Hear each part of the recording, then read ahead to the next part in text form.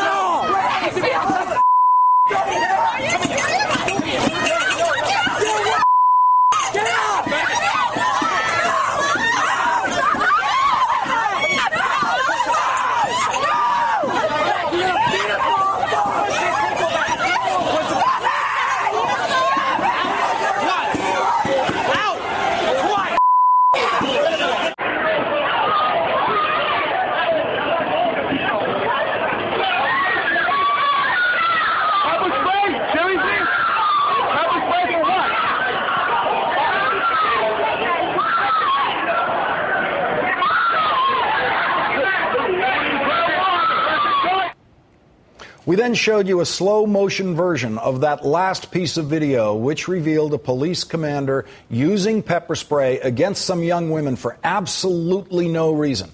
We now have video shot from another angle immediately after that first pepper spray attack. Let's go! Get out! Show them out!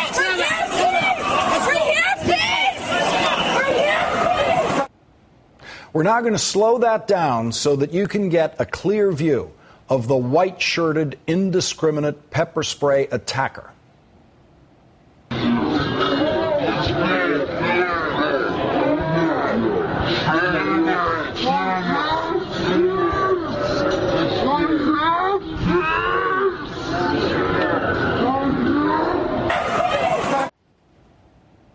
We now know his name and rank. The New York Times has confirmed that the out-of-control officer is the high-ranking Deputy Inspector Anthony Bologna. Since our program Monday night, much has changed in the life of Inspector Bologna. On Monday, the police department was blithely insisting that the use of pepper spray and all of the rest of the brutality caught on tape was appropriate, even while they knew that we and anyone with internet access had video proving that it was completely unjustified. City Councilman Peter Vallone, the chairman of the City Council's Public Safety Committee, watched the video and said the use of pepper spray, quote, didn't look good.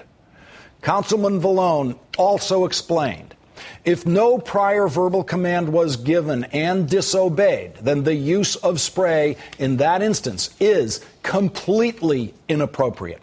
The police department's patrol guide states that pepper spray can be used, quote, when a member reasonably believes it is necessary to effect an arrest of a resisting suspect.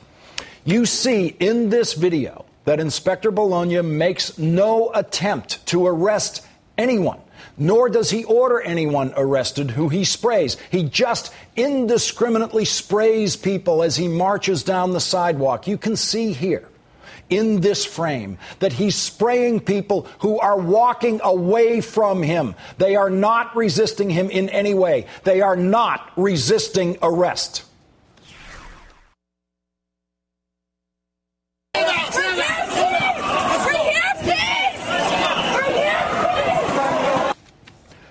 No video has surfaced anywhere that shows from any angle any provocation or justification for the use of this pepper spray.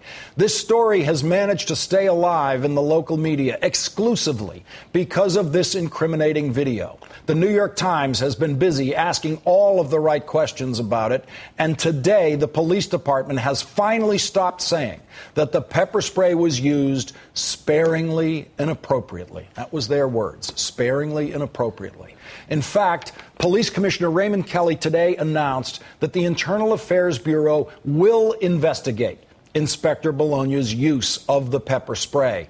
And Commissioner Kelly, whose department had been publicly defending the use of the pepper spray, admitted, quote, "I don't know what precipitated that specific incident." I predicted this investigation on Monday. The department may be forced to conduct an investigation of the police conduct if police brutality complaints are filed, but police investigations of this sort are always a sham, designed from the start to the finish to defend the police conduct. The head of Inspector Bologna's union blames the investigation on us. He says the only reason Inspector Bologna is being investigated is the notoriety the Wall Street protests have attracted in the media. And he's absolutely right. The police get away with this kind of abuse in this country every day without being investigated because there is usually no video camera around to capture such routine abuse. Enough video was recorded of this incident to show that most police officers on the scene were not violent and did not overreact. Some of the video shows officers conducting themselves in the most honorable tradition of those who take the oath to serve and protect. And enough video of Deputy Inspector Anthony Bologna was recorded that the department, by day 4 of this controversy, could no longer completely protect him. Of course, as his internal affairs investigation proceeds, the culture of the department will do everything it possibly can to protect Inspector Bologna, and it remains very, very unlikely that the police department investigation will result in the disciplining of Inspector Bologna or any other officer. The spirit of these investigations is always a mix of investigation and instinctive institutional cover-up. Police departments don't want to know the truth about these incidents, and they don't want you to know the truth about these incidents. They do everything they can to hide these truths. That's what the police department was doing on Monday when they kept insisting that the use of the pepper spray was appropriate. They stuck with that story as long as they could. The only reason that story couldn't hang together is that the video shows it is false. The bravest people on that street on Saturday were not police officers. They were the people who pulled out their video cameras to record the truth. Many of them were beaten and arrested simply for exercising their legal right to press the record button on their video cameras.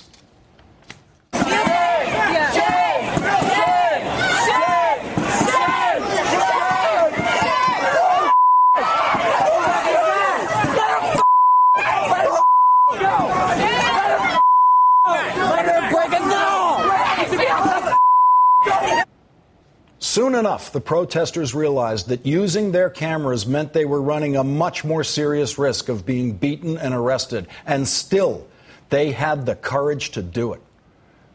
There's a very brave man in this picture. A very brave man. And it's not the guy in the white shirt.